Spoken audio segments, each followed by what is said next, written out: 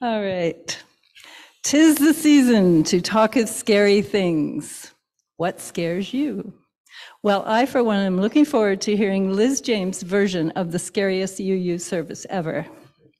And Harmonia is here to add to the atmosphere. Liz James of the Unitarian Universalist Hysterical Society, Mirth and Dignity, and Cracked Cup podcast fame. Yes, that Liz James. Gather round.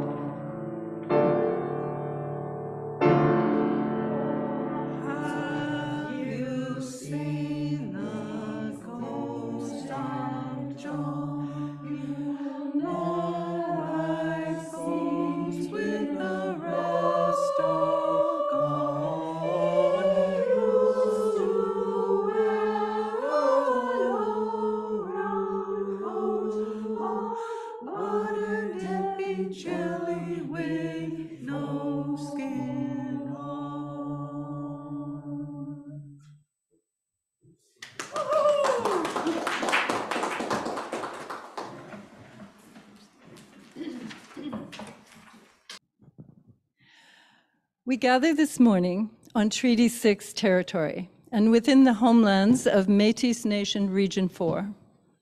On behalf of those here at Westwood Unitarian today, I acknowledge that this land is a traditional meeting ground and home for many Indigenous peoples, including Cree, Saulteaux, Blackfoot, Nakota Sioux, Dene, and Métis. If you are joining us via Zoom this morning, I invite you to share the name of the territory where you are currently located in the chat. As Unitarian Universalists, we support each other in better understanding and living our principles. We value the worth and dignity of all people and respect the interdependent web of all existence of which we are a part. We seek wisdom from many sources and are grateful for the traditional knowledge keepers and elders who are with us today, those who have gone before us and the youth who inspire us. The ancient tradition of land recognition calls us to acknowledge our responsibility to deepen our understanding of our relationship to this land and its peoples, to participate in and support the ongoing process of truth, reconciliation, and healing. As part of our commitment to this process, Westwood's Reconciliation Soup and Speakers series invites all who are interested to learn from, connect, and engage with our Indigenous neighbors. Details can be found on the posters on the doors here at Westwood and on our website. Westwood is an inclusive, compassionate Unitarian Universalist community where we invite you to explore and deepen your personal spiritual beliefs, where you and whomever you love are welcome, where music is an expression of our joy, where worship brings us together to celebrate what is important in our lives, where acts of justice are a symbol of our hope. We celebrate free thought, and all people are invited to rest, grow, and serve the world. By this time next Sunday, hopefully, you will have put your clock back an hour, recovered from this scary service, come down from your Halloween sugar high, and be prepared for something completely different, and certainly more serious. Asher Kirshner will be here to talk about peace from a Jewish Quaker perspective. All upcoming services and events are posted on our website. What is it, everybody? Help me out. www.westwoodunitarian.ca. You've got it. If you choose to subscribe, new posts will be delivered to your email. It's a convenient way to prevent FOMO and keep up with what's going on around here. Everybody knows what FOMO means, right? No, I don't. Fear of missing out. If you would also like to receive the weekly announcements sent from the office, please sign the guest book on the table at the back and include your email address, or you can just send a message to info@westwoodunitarian.ca. And now I'm going to invite Liz to come up and help me with the lighting of the chalice.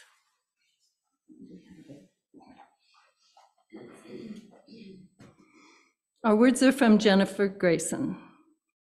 We come together every week, bound not by a creed or a mutual desire to please one God or many gods, yet we're drawn together by a belief that how we are in the world, who we are together, matters. We light this chalice together in the knowledge that love, not fear, can change the world. Please join me in singing song number 301, the words to which will magically appear on the screen.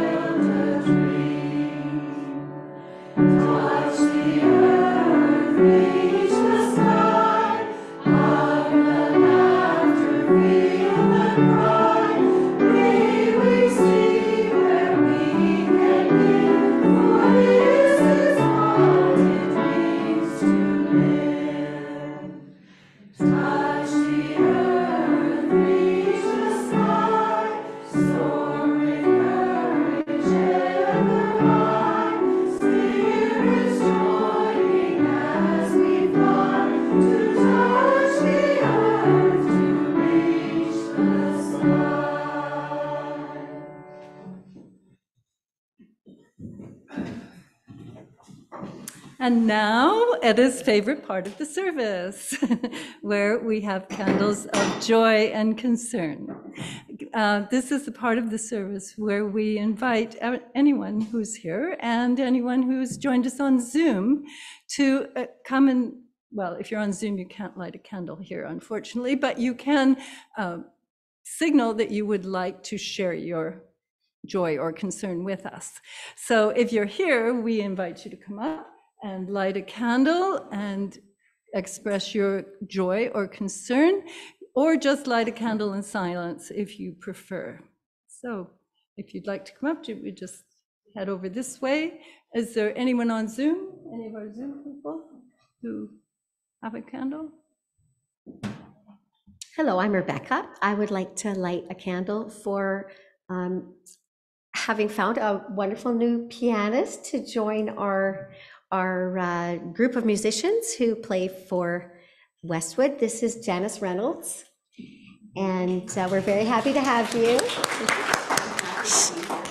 She's filling in while Julie is on maternity leave, and she's also going to be joining us as a pianist at other services. Yes.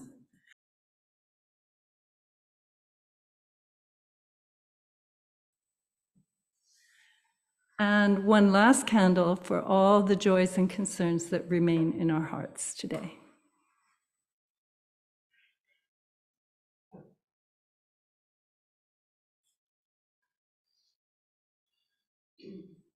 Please join me in the affirmation. May the light of these candles inspire us to use our power, to heal and not to harm, to help and not to hinder, to serve the spirit of truth in loving affection and trusting hope. And now we have another song from Harmonia. But first, happy birthday. Oh, first, happy birthday. I forgot the birthday candles. Yes, happy for all the October birthdays. Who else is celebrating in October? Jerry? Rebecca?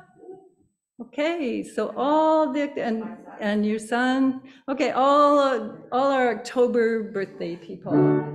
Happy birthday to you. Happy birthday to you. Happy birthday, dear October birthdays. Happy birthday to you, and many more. Okay. All right.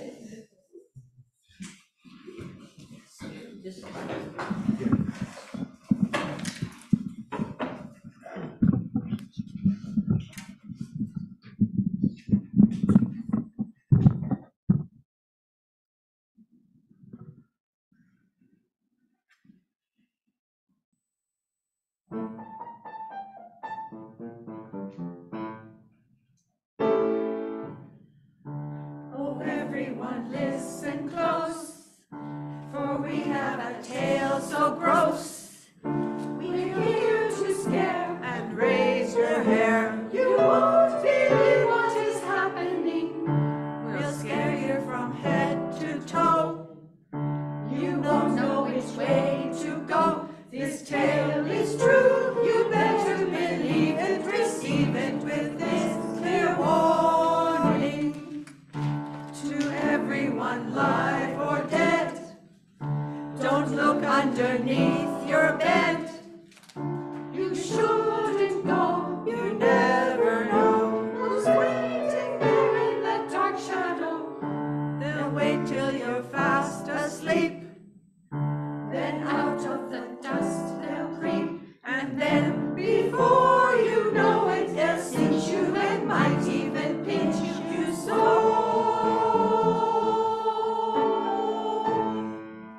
Beware.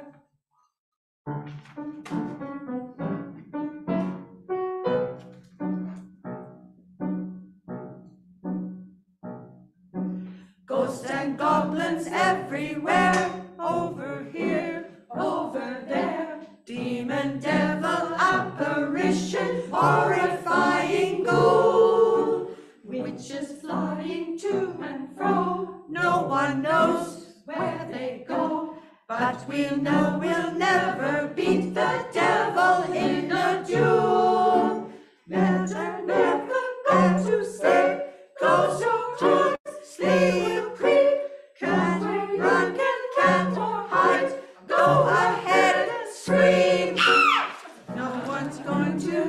upkeep, all are sound, fast asleep. Take your chances if you will, it all might be a dream. Boo! Ah! Boo! Ah! Take your chances if you will, it all might be a dream. Boo! Ah! Boo! Ah! Take your chances if you will, it all might be a dream.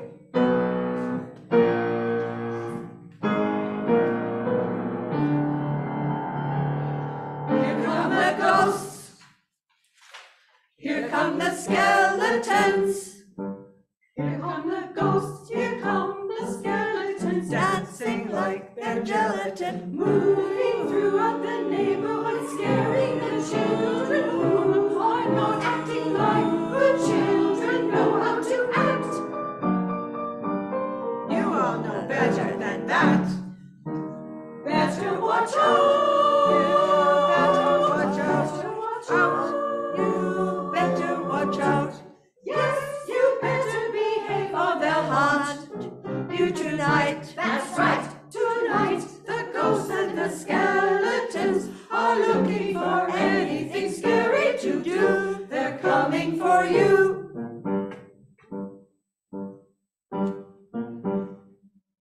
Do-do-do-do. Boo!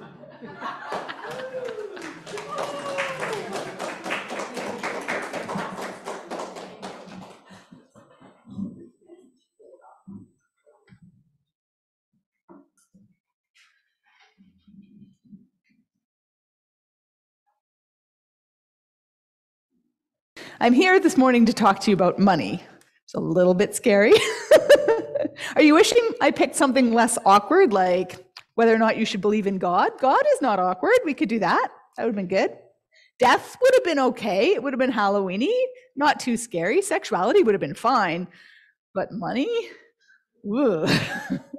I'm sorry about this, but they said to go with scary, and this is the scariest of the sermons that I have to offer. What advice does Unitarian Universalism have for us about how to manage money? Surprisingly little, which is weird. We are not usually so quiet with the advice. The most common thing I hear you say about money is a vague statement about how we're all middle class or upper middle class, which is not actually guidance of any form, and I don't think true. Our congregations have many people who have previous experience or current experience of both extreme poverty and extreme wealth. And I know this because they tell me their stories after I give this talk. Myself, I have had experience with both, so I'm going to tell you a couple of stories today. The first thing I ever shoplifted was broccoli. It was. I was 15. I was just coming off a stretch of being homeless and had recently entered foster care. My foster mother was struggling with addiction, and there wasn't any food in the house for me or my two foster sisters. Now, I'd reasoned through the morality of this. I was a little bit you even then. I thought a fair society feeds its children. I had a right to take matters into my own hands, that sort of thing. I had shored up my courage by humming tunes from Les Miserables, which was real big back then. But to be on the safe side, I decided I would steal the most morally upstanding thing I could think of, which was broccoli. I don't recommend broccoli for your first shoplifting item. It does have the advantage of being found in the vegetable section, which is not too carefully monitored for shoplifters, but it is large and bumpy, and it's hard to slide under your coat. Even a winter coat, it's kind of grabby on the lining. Somehow I managed, though. And then I ran home through the alley, high on adrenaline and self-righteousness, only a kid myself, and I was going to feed my sisters. I unloaded my bounty onto the kitchen table with a triumphant thud, and my younger sister stared at it, and I waited for her gratitude, and she said, "I'm not eating that, it's gross." So much for feeding my sisters. The main disadvantage of choosing broccoli as your introductory shoplifting item is that you are now morally obligated to ensure that it does not go to waste. And even if you are very hungry, a whole head of broccoli is a lot of broccoli. So the next time, I stole icing. That went over way better. And then I stole some clothes I needed. And then I stole some clothes I just wanted. And then I stole a Vanilla Ice CD, which I have trouble justifying on several levels. Pretty soon I was just stealing whatever I wanted. I had gone from doing what was necessary to just being a thief. Until the day I stopped. I remember that day just as vividly. I was standing in that same store, chocolate icing in my hand, and I was thinking about my new foster dad. I'd been in that home for a couple of months at that point, and it was boring mostly. Ed went to work and he came home, he cooked supper, he read mystery novels on the couch and went to bed. There was always food, the bills were always paid, there was help with anything I needed, really. And so there I stood in the grocery aisle, staring down at the chocolate icing in my hand, thinking about what Ed's face would look like if I got caught. He expected more of me. He didn't know I was a thief. So I put the icing back and I walked out and I never stole again. And for years, I thought this change was something I did. I had been a bad person, stealing things I didn't need, and I decided to become a good person. I credited my own strength of moral character for stopping stealing, for turning my life around, successfully completing high school and going on to finish university, all that stuff. This is a common and comforting worldview. If the homeless of the world are struggling because of some kind of defect, ideally a moral one, those of us with homes can reassure ourselves that the world is running fairly. They deserve to be where they are, and even better, we deserve to be where we are. We can feel good about the situation, and even better, we can reassure ourselves that we can expect it to stay that way. And so I tried to believe this, but to be honest, it never really stuck. In part because once you have been homeless, you are for the rest of your life at best temporarily housed. People don't sort into identities, they sort into temporary life situations. And this is a lesson that once you learn it, you can't unlearn. Also, I will say with some pride that being a UU makes it effectively impossible to believe that I stole or was homeless because I was defective or that I should be ashamed of that time in my life. What we formerly sum up as a belief in the inherent worth and dignity of every person shows up in so many small ways as respect. It would not be okay to disparage someone for being homeless in one of our congregations. We try to avoid stereotypes when we can, and especially stereotypes around people who are struggling. Attached to this idea that poverty doesn't arise from a personal failing is the idea that the world's resources aren't distributed fairly. We allude to this in the principles. We talk about promoting justice, fairness, and compassion in human relations, and the goal of community with peace, liberty, and justice for all. Again, I also can refer to my general experience in UU congregations. In addition to lighting the chalice and singing hymns and those central things, we also have the attending of rallies, the writing of letters, and generally acting as a thorn in the side of the powers that be. Of course, we don't just do this about economic justice, we do it for all kinds of reasons. We never run out of advice, it seems, for the powers that be. So that is the first thing that UUism taught me about money, that poverty is a social problem, not an individual failing, and we have some responsibility to work towards addressing it. So I'm pretty sure I don't have to try to convince you I wasn't a bad person when I was stealing. You probably already believe that my situation was a huge part of the equation and I should cut myself some slack, which I do, by the way. I now see the story very differently. I can now see, once I was put in a good foster home, I used the support of that home to make positive life changes, including but not limited to quitting stealing. Put simply, I stole because I was so physically and emotionally hungry, and I stopped when I wasn't. Unsurprisingly, as an adult, I became involved with poverty reduction. Fast forward to my 30s, I was a core volunteer on an awareness campaign in Saskatchewan. We were aiming to get the government to implement a poverty reduction plan. It's a very UU activity of annoying the government, basically. So we chose a campaign titled Poverty Costs, because we were trying to get across the point that it is more expensive to leave people suffering than to give them the necessities of life. Things like hospital stays, police involvement, homeless shelters, these add up. There's pretty compelling math that demonstrates paying people's rent is cheaper than those alternatives. So we chose this angle because it's true, and it's a good argument, but also because it was very strategic. We were working with a conservative government at the time, and I don't know if you have noticed this, but telling the conservative government that they are in danger of losing the Unitarian vote is not as motivating as a threat as we would want. Some UUs do vote conservative. There's no political test to be a Unitarian Universalist, but we lean left. Conservative politicians do not generally see the Unitarians as one of their key voting blocs. We can't just convince the usual suspects, a teammate on the campaign said, summarizing the reason for our strategy.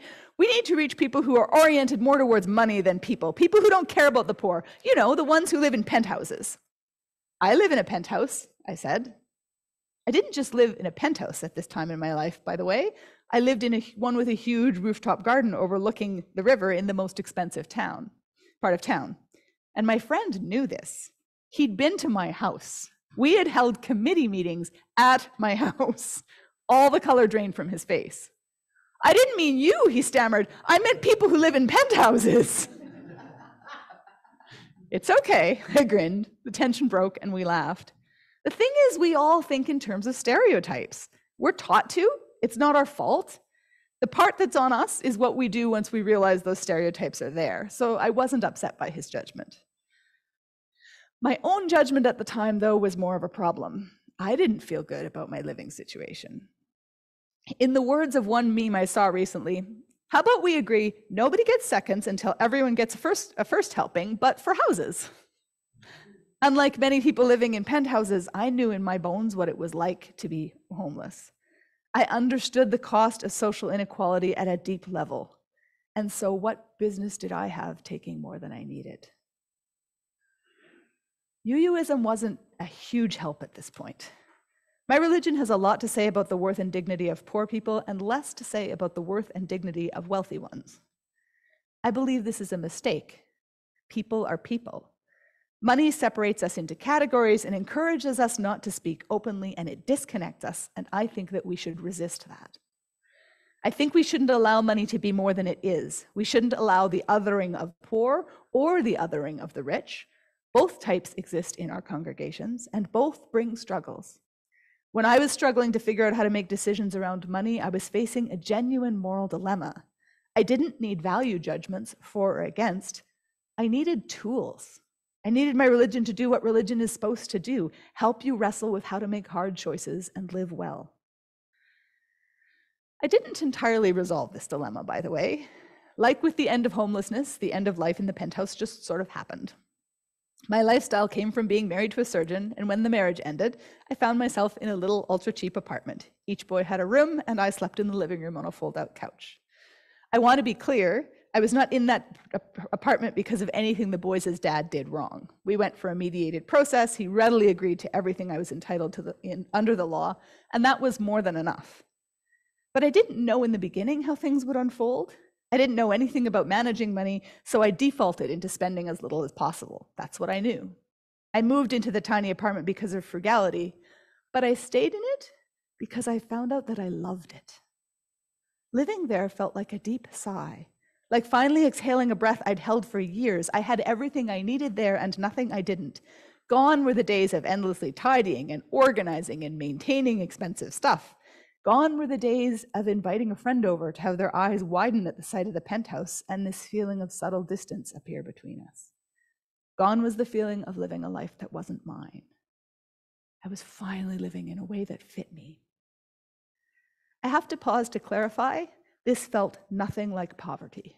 It turns out poverty is not so much about how much money you spend, it's about choice. Poverty is being trapped, exhausted by constant calculations and stretching and not enough. Poverty is fear, an ever-present anxiety that something's going to go wrong and you won't be able to deal with it. I had money. If a problem came up, I could solve it.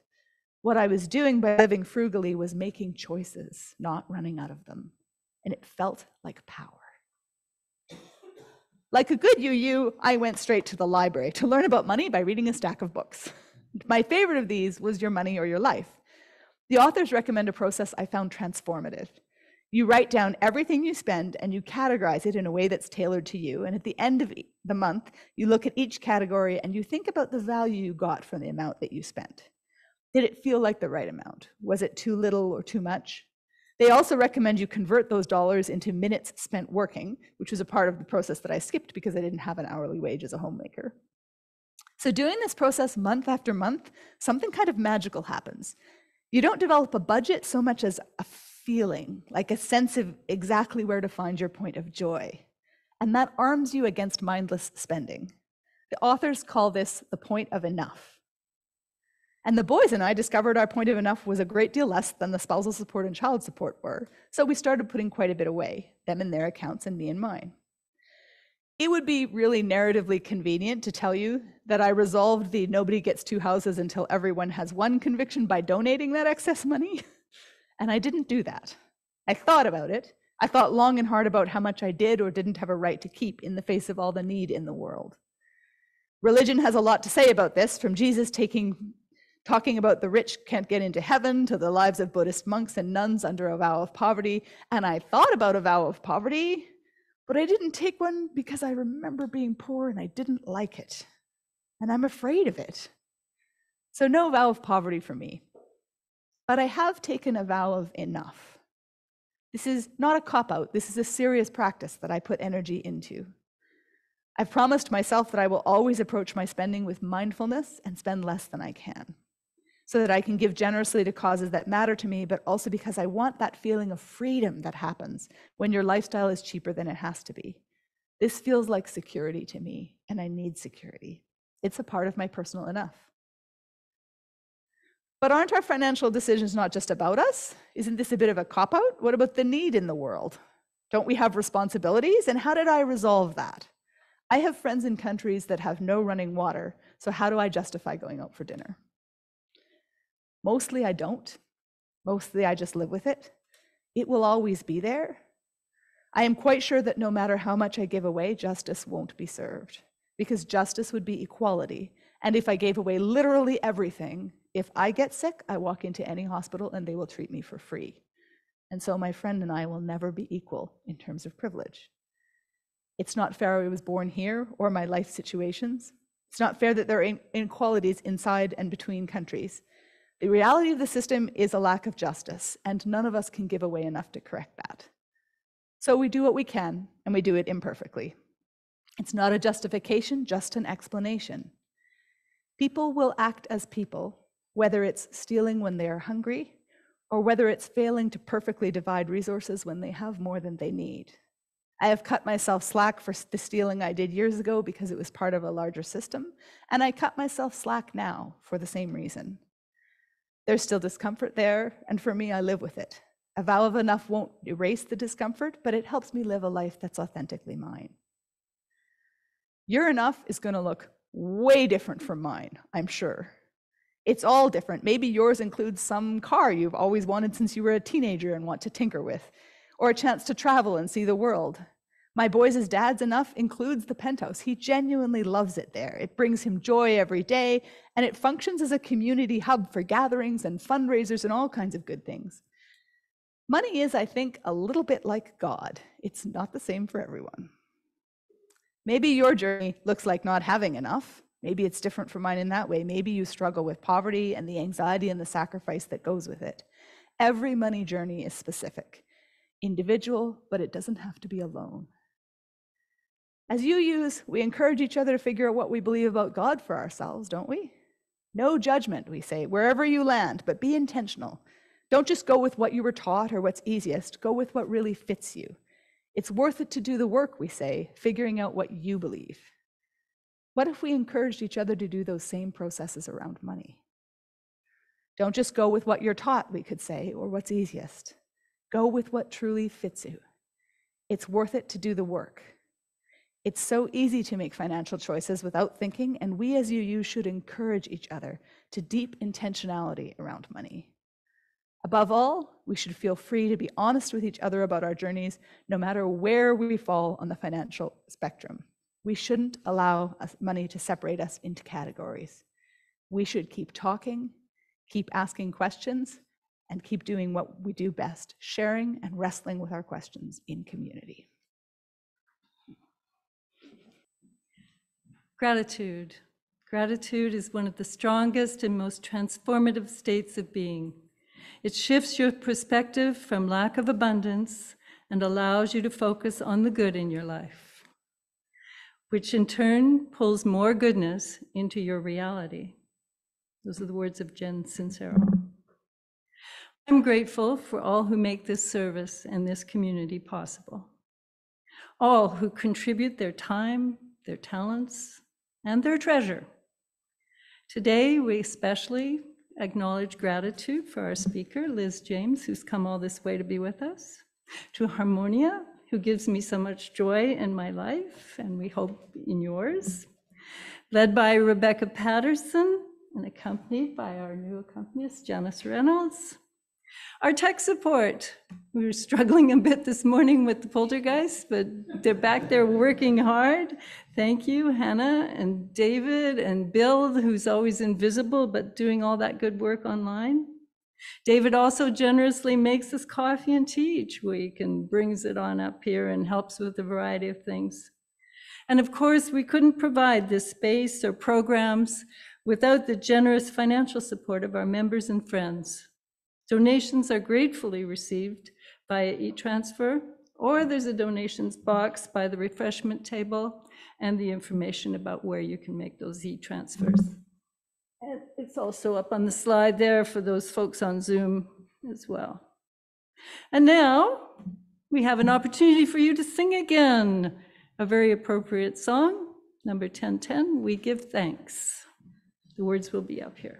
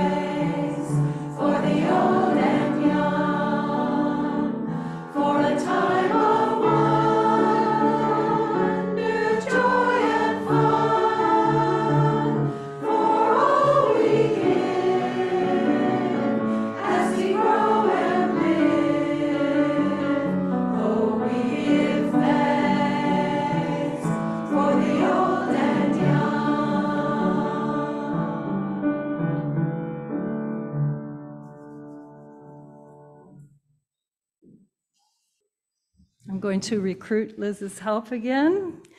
Got to keep her working here this morning. As to help me in extinguishing our flames as I read our closing words.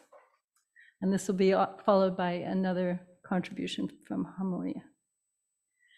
To do is to be. To laugh is to risk appearing the fool. To weep is to risk appearing sentimental.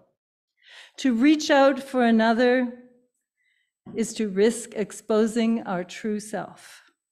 To place our ideals, our dreams before the crowd is to risk loss. To love is to risk not being loved in return. Those are the words of that wise author, Anonymous. As we extinguish the chalice and the candles, may you carry their light and warmth in your heart, and may it sustain you in all you do.